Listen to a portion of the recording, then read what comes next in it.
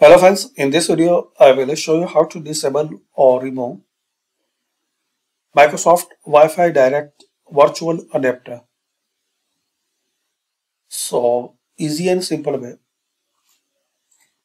You're going to start search here, Device Manager. Open Device Manager.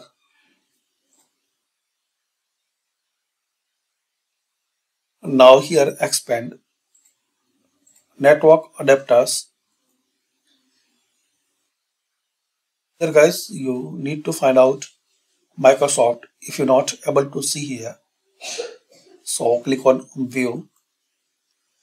Then here click on Show Hidden Devices. So now you are able to see this Microsoft Wi-Fi Direct Virtual Adapter 1234, or you will see that number. To disable or remove, right click on it, and this is the option disable device.